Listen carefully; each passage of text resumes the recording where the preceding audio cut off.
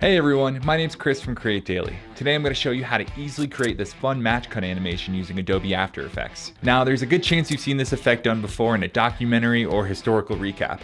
It's a really fun concept and I'm going to show you a few tips on how to make it your own. If you like what you see in today's tutorial, drop a comment or smash that sub button. Now let's get started with finding our assets. So you're probably asking yourself, where can I even find archival newspaper assets? Well, I have the answer for you. That is here on the Library of Congress's website. They say here that these are free to use. You have a little bit of everything here, all filtered by different categories. And they actually have a newspaper categories. And for this specific tutorial, I wanted to focus on battleships. So I'm just going to type in battleships here. And you see when I come in, they have all of these assets and newspapers and whatnot on battleships, and you see everything highlighted here. Now this is the really cool part. You know, some of these are newspapers that are over 100 years old, and I'll click on one, and everything that mentions battleships is actually highlighted for us, which is super helpful for us for this tutorial. Now there's different ways you can view these assets, and then different ways you can download these assets. And quick trick of the trade here, when you're downloading an asset like an archival newspaper that was scanned in, you want to make sure whatever you're using was scanned in at a very high resolution. So we have our JPEGs here, and then we have another size JPEG here as well. These are all pretty small, but when you download the PDF, that is going to give you your best shot of having really a best quality for what you can find here on this website. So just wanted to show you guys that, and now we will jump into After Effects. So we're in After Effects here, and what we're going to do first is we're going to take our newspaper articles and we are going to bring them in all into After Effects. And we are going to put them in the order in which we want. I already looked at these, so I know the order in which I want these newspapers to be. I want to start off with this one. I'm just going to bring this down here. Now, I know we're going to be focusing on this word battleship. This is it's all over the newspaper article, but this is the specific battleship word I want to focus on. So what I'm going to do is actually press Y and bring my anchor point up until it's right here in the middle of the word. That way, all of the animation and any of the changes we make will actually all originate from this anchor point here. So that's why we're doing that. So we're going to do that for these next articles. I want to this time focus on this headline, and I'm going to do the same thing. Bring my anchor point tool up, bring it to the middle, then this last one. Here I'm going to do the same thing, and we're going to bring it up to this headline as well. Put it right there in the middle. Awesome. So now we have our three articles. So the next thing we need to do is actually stack them on top of one another so they're all a match cut and they're quick flashes. But before we get there, I want to show you guys a quick trick of the trade that is going to make a night and day difference with any digital asset that you're working with. So we'll go here to our top article. We'll just focus on this for now. So you notice that the more that I scale, the worse the quality gets. And that's because this is a digitally scanned image. It's similar to scaling it a lot on a photo or video. There is a way to combat this. And how to do that is by clicking this icon here, which is to continually rasterize this layer. So as soon as we click it, as you see, this is before, this is after, and what this is doing is helping us preserve some of that quality. So when I hover over the icon here, it talks about how this is actually really used for vector layers, which is really what it's meant for, but it also works with digitally scanned items. So just keep that in mind, and we're gonna select this for all of our digitally scanned assets. So the next thing we're gonna do is find a way to frame up all of our battleship words, because they're kind of all over the place. They're and they're in different articles. And what we wanna do is put them in the same section of our frame so we can have quick flash cuts between one another. So the best way to do that is to create a proportional grid. So I'm going to click here and I'm going to click proportional grid. And right here you see these bright lime green lines, and this is going to allow me to basically put the word battleship where I want it to be. Now, if you don't know how to get these grid lines, I just showed you right here. You click here and you go to proportional grid. Yours might look different. So let me just quickly show you how to get a rule of thirds proportional grid. I'm going to go to Edit, Preferences, and then I'm going to go to Grids and Guides. And now when I'm in here, you see that you can pick any color that you want. And for the proportional grid, I went 3 and 3. When you go with 3 and 3, you actually have a rule of thirds grid. So if you're not familiar with the rule of thirds, it's a very popular photography, design, creative principle, if you will. Look into it, it's super important. I'm scaling in here, and I just want battleship to be smack dab in the center, like that. So I'm gonna actually use our rulers now, and this is how you find them. You just make sure that it's selected on, and I'm going to bring these down right above and right below the B. So now I'm creating basically a set of guidelines that I want this word to live in. That way, when we cut between each word, it's gonna be really easy and it's gonna be really accurate. So we'll go to our next, and we're gonna scale in. We went from the top here. So every font is going to be different. Every digitally scanned item is going to be different. Every newspaper is going to be different. There's a lot of differences between everything. And what I can do here is just kind of go between the two and see like, okay, I don't know how that looks. I can also go to this top one, drop the opacity and see, okay, well, maybe with this one underneath, I'm going to click R for the rotation and maybe actually rotate it a little bit, see if that helps. That might not help, but I'm just toying with this to see what looks good. And essentially what I want, especially when you have different font types like this, I want all of the edges, at least on this very left side of this proportional grid, to be aligned. So if I can get any sort of satisfaction with this, it's going from here to here, just like that.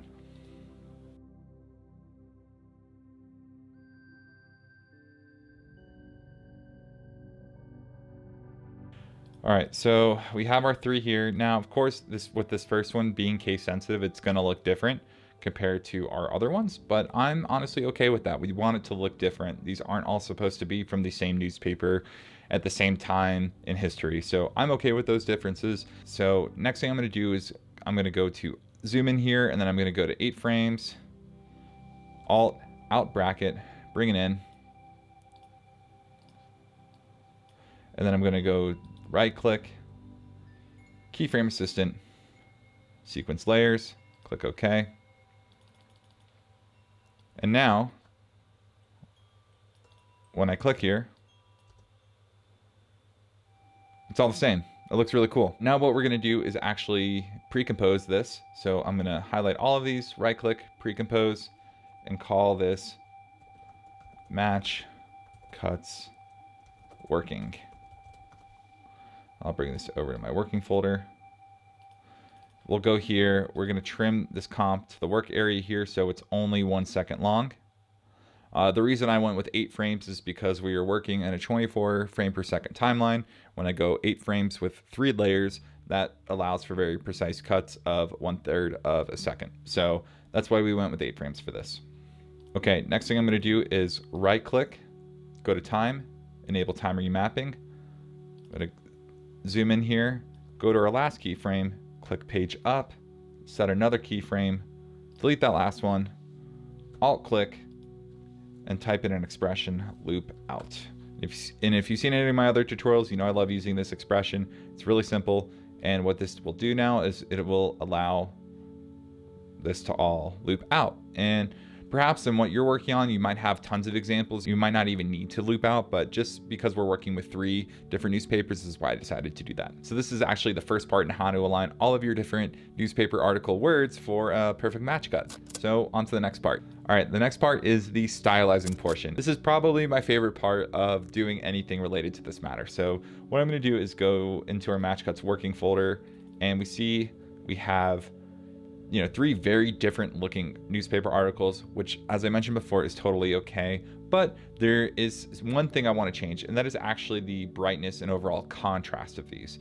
So this is really bright. This first one's really bright. This last one's really bright. The second one, it's a little bit faint. So what I'm going to do here is add a levels effect. And then I'm going to brighten this up. And I might even make this a little bit more contrasty, yeah. So this is before, this is after, and this is just gonna make things look a lot more similar, and this will all make sense in a second. So now what we wanna do is add our highlighter effect. So what I'm gonna do is click on our pen tool, and I'm going to drop our stroke down to, let's say, 20 for now. We'll leave the fill at nothing, and I'm gonna click here, hold down shift, and click here. All right, and what we're gonna do is actually bring up the stroke, bring it up, bring it up, bring it up. And I'm gonna bring down the opacity just to see how this looks right now outside all of these words. So these two battleship boards actually look just a lot smaller in height compared to this first one. So I might actually bring the scale down just a little bit as well. Yeah, that looks good. And then I'm going to shorten up the stroke. Perfect. Now, in case you're wondering, this is the shade of yellow, like the hex code that I'm using and whatnot. You could use any shade. This is just the one that I'm using for this tutorial. Now, the next thing I'm going to do is change our blend mode from normal to multiply. Now we can actually see it, and it looks like a highlighter. But like I said, there's still a little bit of spillover, and I still want to keep working on this. So I'm going to just bring down the stroke a little bit more. Doesn't have to be perfect. I know that this letter P here, since it is lowercase, it's going to be dropped off. It's not going to be perfect, but once again, that's okay. And then this right here, I'm going to bring this down a little bit to better fit within our highlighter. Same with this one. Now what we need to do is actually stylize and then animate our highlighter stroke. So the first thing we're going to do is we're going to stylize it. And to do that, we'll just leave it on the actual layer for now, and we will label this highlighter. And then we will add a roughen edges. So right away you can tell this adds some rough edges, but what we're gonna play around with these parameters here and make it look like when you see like a marker being drawn. It's not always a perfect edge like it is digitally. So it's always imperfect.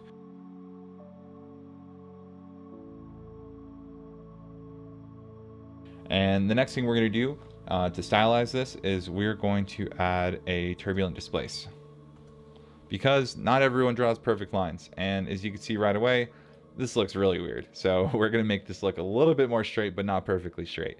So I'm going to bring this down to, let's say, 10. And then we're going to bring this amount to, let's say, 44. All right, this is looking better. Before the effects, and this is after. So it's super subtle, but it does make a big difference. And the more you get along in your After Effects career, you're going to learn how to make things imperfect or make things just seem more realistic. And this is one of those tricks that you can apply to lots of different things. All right, next thing we need to do is animate. And what we're going to do to animate these is add a trim paths. So I'm going to go here, go to add trim paths. I'm going to start at 0. Then I'm going to set a keyframe, then go to 100. I'm going to bring this to the very end here. I'm going to click on both keyframes, click F9 to easy ease. So here's what we have. Looking good. But what I want to do is actually alter this easing a little bit. So I want to start off really fast and then taper off a little bit with the actual speed. So I jumped into my graph editor here, and I'm just going to drag this handle across. So you can see it's going to start off fast and then it's going to taper off. Nice. Now, because we're looping our newspapers, the actual highlighter is going to loop itself too, because it's in the same composition. And we don't really need that for this. So I'm actually going to Control X, take this out and just paste it into here and extend that out. So that way the actual highlighter stays on for the entire time while the newspapers are looping. All right, the next part to stylize this is we have a highlighter, we have our match cuts. What we're gonna do next is actually create a vignette blur to help bring the attention to the word battleship. So I'm going to duplicate our working layer, and I'm going to just put blur after. And what I'm gonna do is add a camera lens blur. I will set this to 10. And then I'm going to create a mask here. And then I'm going to subtract that mask. And then I'm going to feather this out by, let's say, 50. Now, if I go up too high, it's going to actually impact our word. You see it kind of looks a little bit blurry again. So we'll go down to, like, let's say 100. And then I'm going to change the mask expansion here. So you see it now impacting some of the nearby letters. And that's just what the expansion does.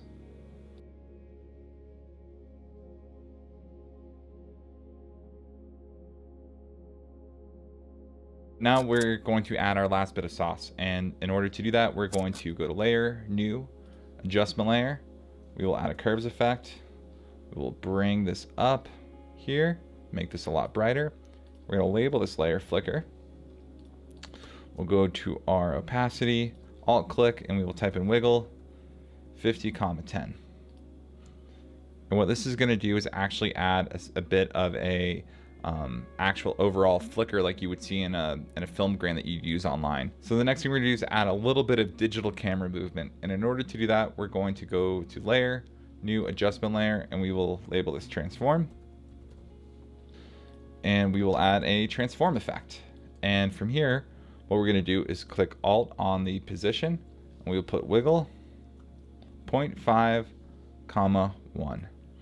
What this is going to do is create just a little bit of subtle camera movement. I'm going to change these values just so you can see what this looks like if these were higher.